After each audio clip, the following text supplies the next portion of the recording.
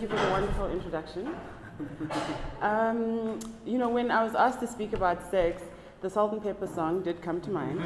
And I didn't really know how to respond to the suggestion that this is what I should speak on. So I think what makes sense is to give an introduction into the work that I do and how, I guess, sexuality, whether it be androgyny, whether it's how we understand the male-female, how we understand mythologies around how the animal-human divide works or doesn't, is what has interested me. So that's what we're going to be talking about today. So I studied sculpture at Michaelis at UCT and was lucky enough to have Jane Alexander as my supervisor. And Jane has this amazing way of kind of turning on its head our understanding of the animal-human form. And I think a lot of how I started working was inspired by her teaching and how she deals with her work as a sculptor. And at the time, I was struggling with what material to use, and was always interested in chemical process and organic material, and had actually wanted to become a forensic pathologist and not an artist initially. And so kind of job shadowed some forensic pathologists and realized that this was not where I wanted to be, and put my portfolio to Michaelis, and they accepted me.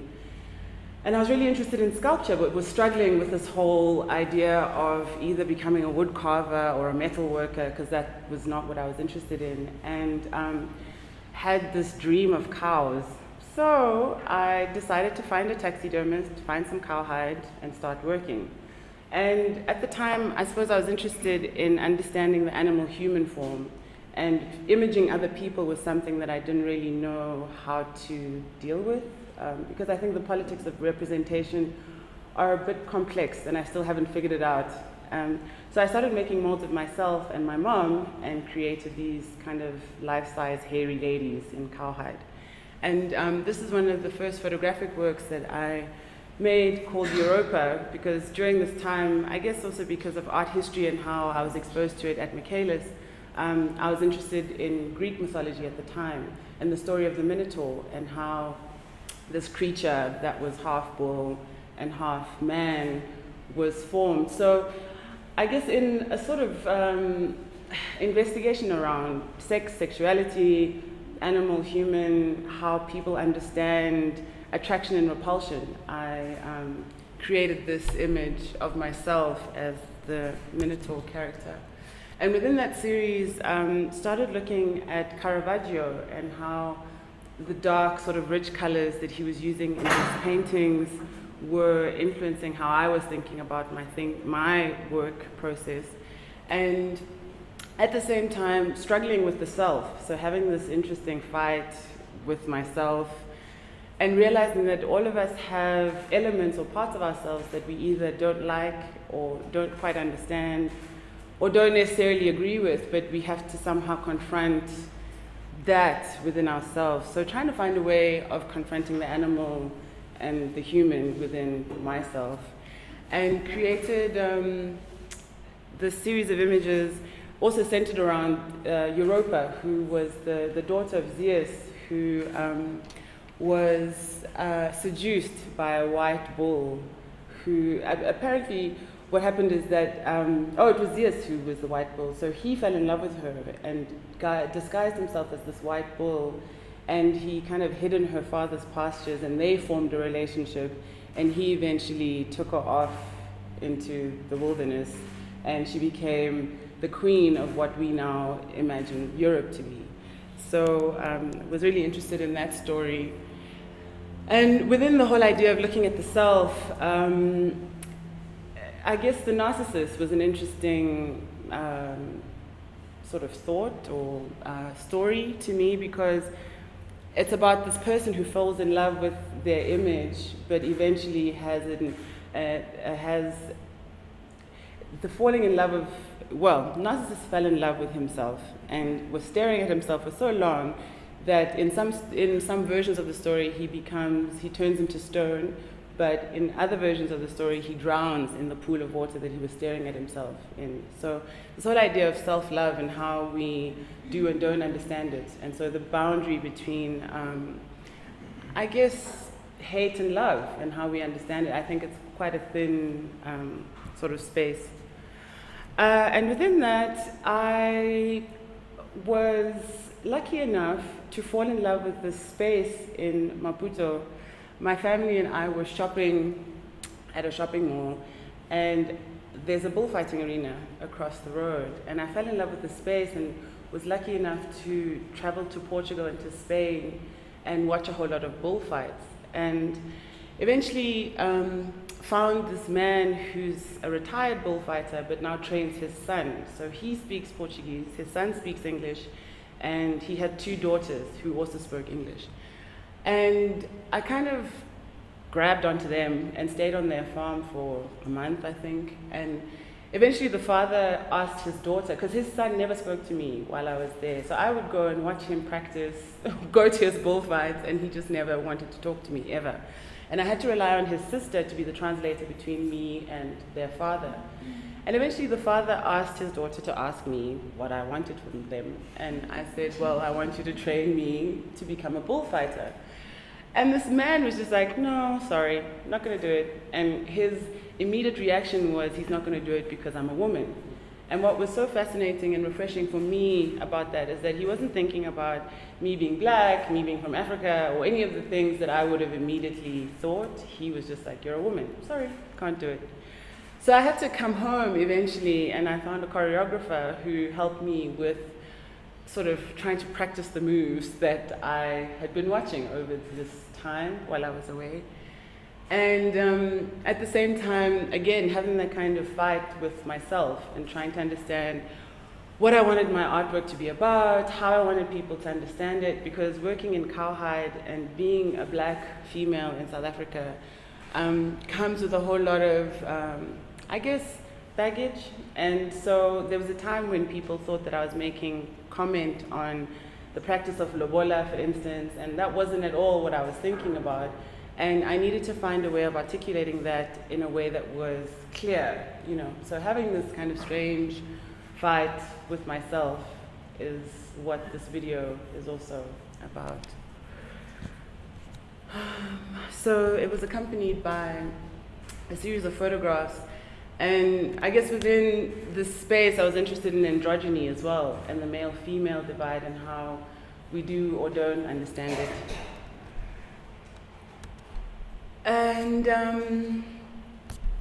I guess coming back to that whole idea of the animal-human, the male-female, and also kind of realizing that obviously within the realm of bullfighting, which is what I was interested in at the time, it was quite a male-dominated space. And also just within the art world, being one of very few female sculptors was an interesting thing. So created this series of photographs that was centered around, I guess, taking ownership of the material in a different way and thinking around, because, you know, I use a mold to create a piece, but I never was really in the installation. So trying to figure out how to merge my image with the artwork that I make, and taking a different type of ownership of the material. What is this one? Oh, I don't know, nothing's happening. Well, what was supposed to be on the screen is a video called Pasadoble. So in this video, well, I guess it's within the space of bullfighting, I realized that, oh, maybe you should switch down the volume a bit. I realized that the Pasadoble was an interesting take, I guess, or interpretation of bullfighting. So within the dance, reduce the thing. Thank you. So within the dance, the male character would be taking on the role of the bullfighter, and the female character would be the red cloth that he would use to entice the bull. So using this dance to, I guess, expand my understanding of what artistic language I wanted to be playing with. So got two dancers that I guess created or danced this dance. I got a piece of music composed for it, music that isn't technically a paso doble beat, and they were forced to kind of use the same sort of paso doble language, but with a beat that didn't make sense to the language of the paso doble. And I got two female dancers to perform this for me. And what I really enjoyed about them is that they're both very androgynous looking women. So you don't necessarily, besides the fact that I shoot them from basically the waist down most of the time, there are moments where each of them, you can kind of see each of their faces within the screen.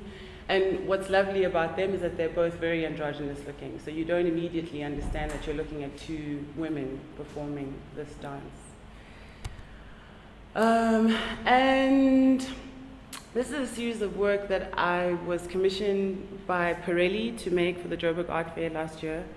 And I guess, again, thinking around the idea of sexuality, fighting versus protecting oneself, how we even understand the act of sex, because sometimes it's something that you think you're going to enjoy, but you actually don't. And it could be about the person that you're doing it with, about the circumstance that surrounds what you're doing. So that kind of like thin space where you don't always have a clear understanding of whether you are enjoying something or not. And luckily enough, found the same choreographer that helped me with the bullfighting video. And so we created the series of photographs that I wanted to be about me and a male counterpart, so a body double in a way, and us having this interaction. So you can't immediately tell whether we're sort of fighting or embracing each other. You can't immediately tell who is who within the photograph. And so having a bit of fun.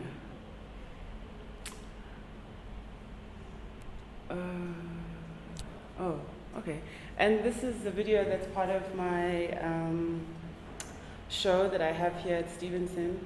I found a lady called Marie Sarah, who is a retired bullfighter who lives in Nîmes.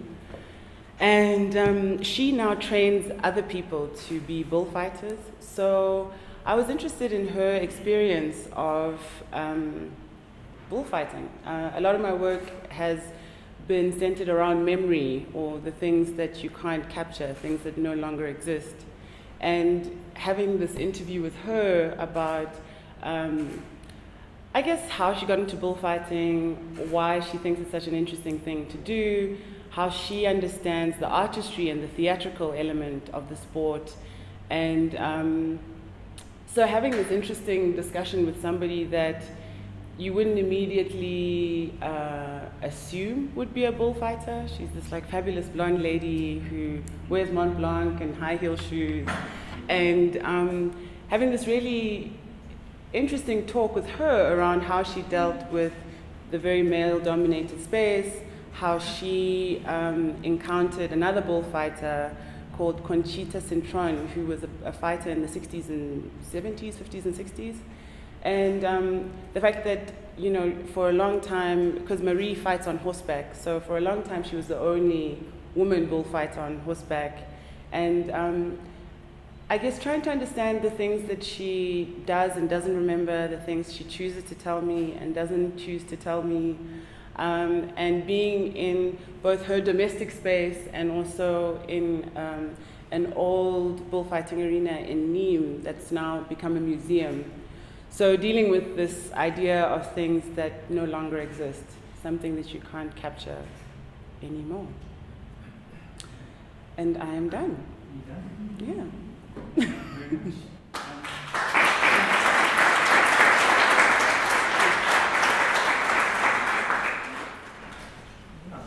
much. It seems, to me, your art, like a lot of your art, you kind of got one foot in this kind of African the skins and the kind of tradition and all that kind of stuff, and then you seem very kind of interested in the Spanish sort of world of bullfighting. What is it there that kind of interests you? Well, the thing is that just because of how I grew up, I do exist in two spaces. I never had an experience of living on a farm, for instance. I don't think, be in a situation where my parents would ask for lobola from whoever I was marrying. I, at the same time, have a very strong cultural background. So it's kind of like this strange combination of so many things. So it just makes sense for me to have one foot on either side of things. Yes. The figure of the shapeshifter in a lot of African folklore is a really important character. Some of these quite ambivalent and also ambiguous. And I'm really interested in you finding the Broadway as this place where you can shapeshift in terms of, not just in terms of gender, but in terms of role play. And for me, your work is so rich because it sits at the intersection of so many disciplines. When you start talking about sculpture, for example, you start hearing skin, and then you start to think, well, where does sculpture begin and end? And I just wonder if that's a really conscious thought process that is constantly shifting. I think that it's only now that I realize how conscious I'm making the decision. When I first started making work, I guess because just of my lived experience and being that in between, or having to exist within this in-between space of a very particular home life, a very particular public life, a very particular sort of school life as well, I had to find ways of maneuvering between so many things. And so when I first started working, I just thought that it was in response to that. But now that I've been working a little bit more and maybe understanding how to articulate that space a little bit more, it's become more of a conscious decision. I think I like people to look at that in-between space or wonder about it. And so, yeah, it's a very conscious decision now.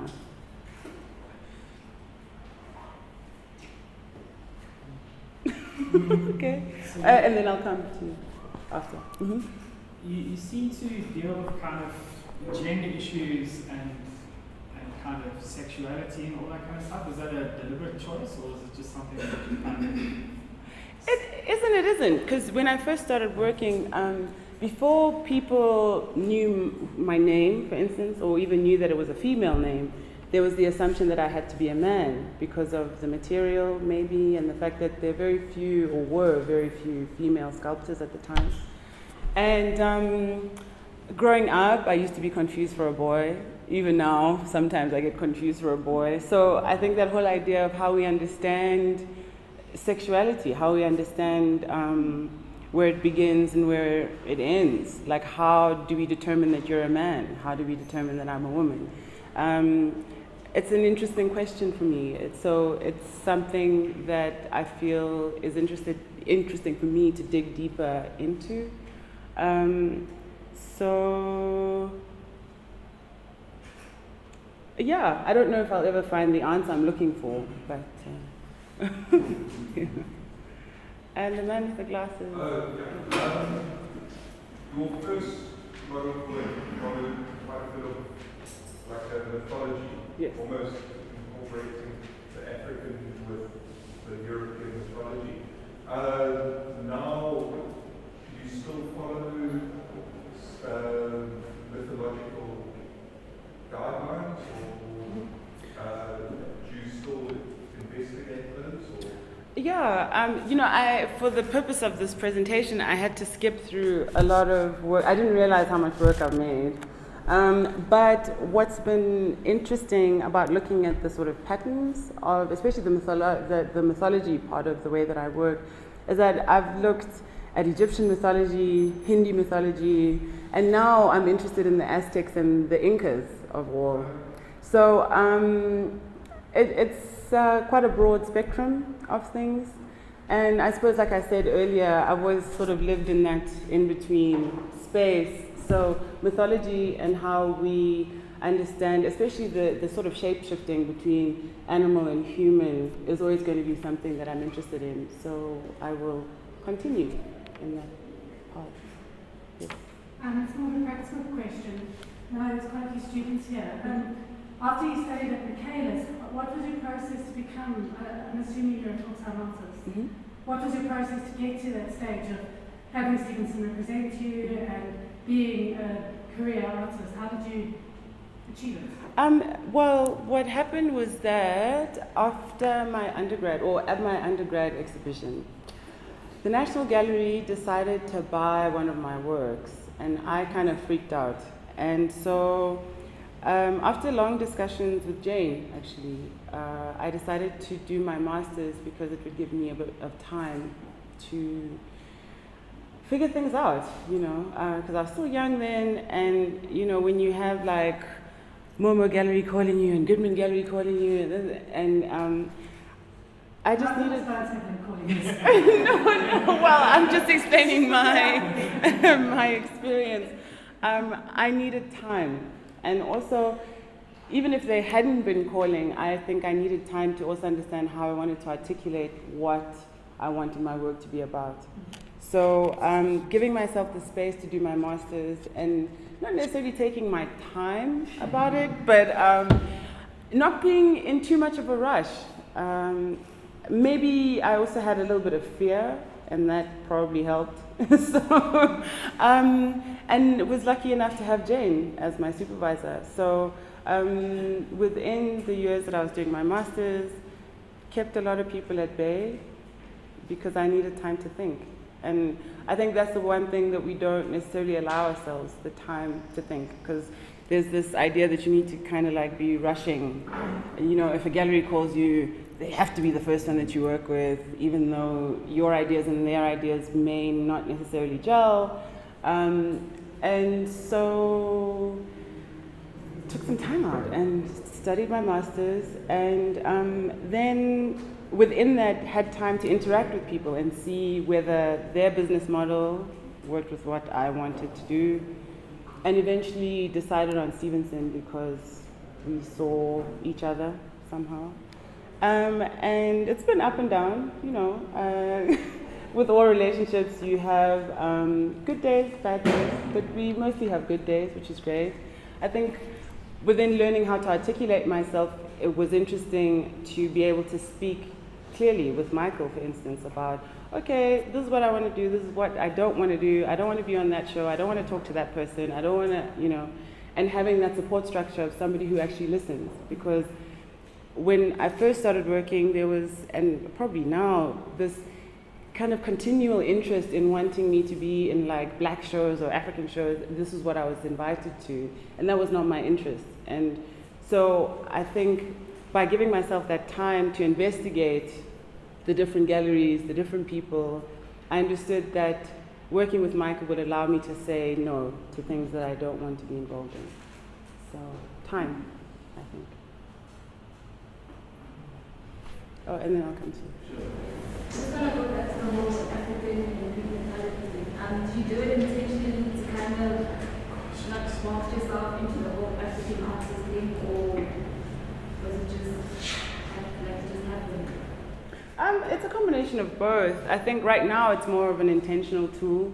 I've never lived in a space where there's been a very definite, I don't know, whether it be culture or religion. I went to a Jewish school, a Catholic school, Methodist school while I was growing up. My dad is a Methodist preacher, well, he's a bishop, I guess. And having these situations of encountering so many different types of people, so many different theories and thoughts around life, how it works, how it doesn't work. And so I don't think I would have been able to have a very clear or specific idea of how I wanted my work to function or what I wanted it to be about. So it's become more of an intentional thing now, but when I started working, it just was the way it was.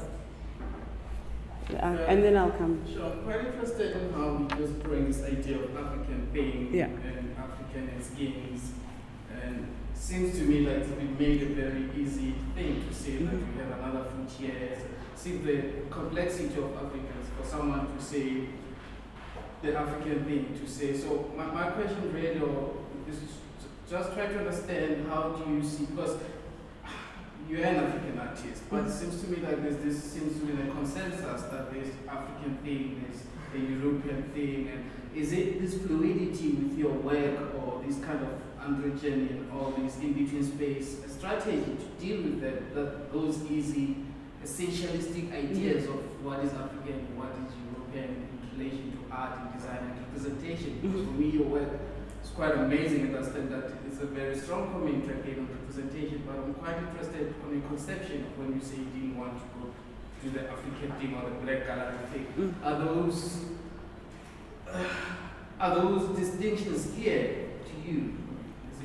I don't think it's a clear distinction to me, but it somehow seems that other people need those labels in order to make sense of me or make sense of certain things. And so I guess the reason why, for me, it doesn't make sense to be on an African show is because I don't think that life is that simple. Just how I grew up, for instance, like, you know, Jewish school, so like what is typically African about being a Jew, for instance, or just how we're bombarded by media, television. It's America, Europe. So whether we like it or not, as African people, there's so many influences that we have that don't really, or aren't in line with what Africanism is, whatever it is. I don't even think that there is a particular way of understanding it, because even within like Zulu, Sotho, Xhosa, we're all Southern Africans, but have very different ways of maneuvering, very different ways of thinking. So it's just a very complex space. So to be boxed in a way doesn't really help me, and it doesn't help a potential viewer understand something differently. So it's interesting that in the context of South Africa is where I've had most of this type of discussion, whereas somewhere else, I guess obviously there is that whole, oh, you come from Africa, but somehow the discussions have been a little bit more dynamic because maybe people are more interested in finding out or maybe dispelling what they thought they knew. But in South Africa, I don't know, it seems like we're really stuck in a kind of labeling that helps other people feel comfortable, if that makes any sense. Not to box you in, but have you ever looked at the myth of the rainbow? No. It's a Zulu myth about a bowl that brings rain. No. And I actually thought that played on your student work, to me was quite an interesting play. Oh, okay. So there are a lot of myths about cows and bulls within African mythology, which I really enjoy because you make the connection there.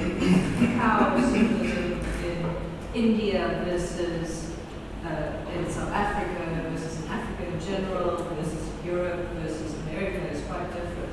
I really enjoyed that play with the Europeans. Yeah. Okay, I'll take a look. But I would recommend that you maybe explore some of the African myths because there are some useful ones. Sorry. Yeah. You say Jane Alexander was your supervisor. Yeah.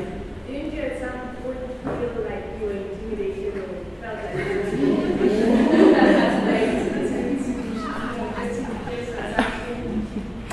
You know, Jane is such a wonderful woman that she doesn't even allow you the space to be intimidated by her.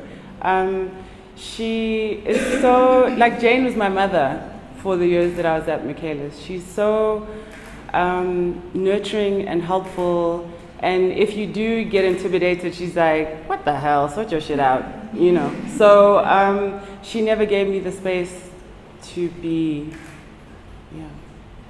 intimidated. Yes? That I like very much. When I first started, I was in high school in Madrid, and we had a huge debate about it.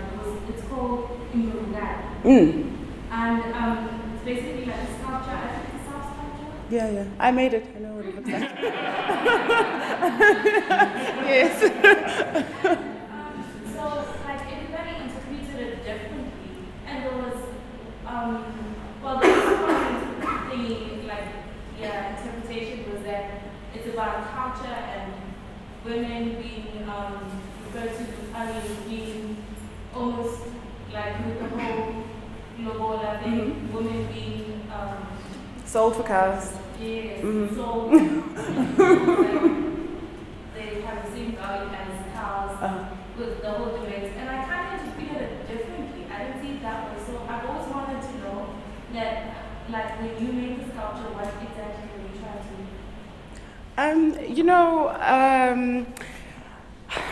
When I made that sculpture and I guess that series of work, I guess I was interested in that particular interpretation of what my work could be or could not be about. There was a lot of speculation, I guess, like I mentioned, around the fact that, okay, I dreamt of these cows, so now does it mean I'm a sangoma? I decided to use my own body and my mom's body, and I'm working in cowhide, so am I comparing us to cows? Am I kind of falling into that whole women or cows debate? Then am I making comment on the exchange of a woman for cows in the cultural sort of space of Lobola? And it was interesting to me that these are the things that came up, because for me, at the time, cowhide was just a material. So I was interested in chemical process, interested in organic material, and found this particular thing. It could have been a goat, it could have been, I don't know.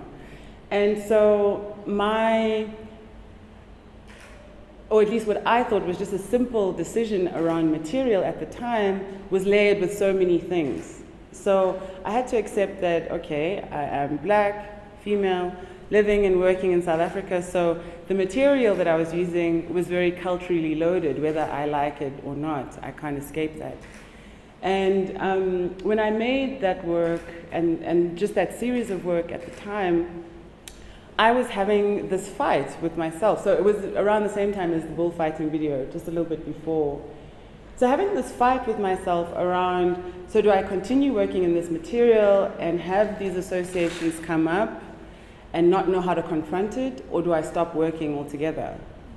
And having, I guess, given myself the time and the space, and having someone like Jane around who has such a wide understanding of the art world, art material, art history, helped me kind of bridge the gap to other things and other people who either have used cowhide, have used the same sort of thinking around mythology, have used similar thinking around material. So being able to draw parallels and comparisons to other people helped me with how to speak about the work differently. And so that work was not about women, cows, Lawala, but probably about all of that at the same time. It was about me finding my space through it. All right, well, there's one question, and then we can finish. Okay, looking at your work now, it's like you have your own identity to it, your own tag, right? So, like what I want to know is, your style of work, was it probably fueled by an external element or person which probably you followed their work, or did you like just wake up and decide that you're going to do this type of work? Like, what kind of influence did you do that stuff, regardless of the whole Greek mythology and everything else? I had a dream about it. Yeah. But how did you justify that? You are in the visual arts context in academia. It's like lectures are corrected simply.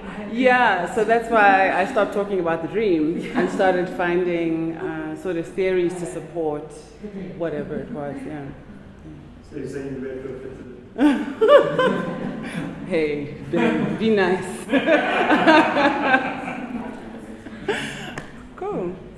last question. What next for you? Oh, well, Art Basel. There's a show in Gothenburg that I'm going to in May. I have been nominated for a photography prize. Whoa. So dealing with that, yeah, I was like, what? Okay, that's nice. So dealing with that, making some work, and other than that, building my studio. Okay. No, here in Joburg. Yeah. Thank you.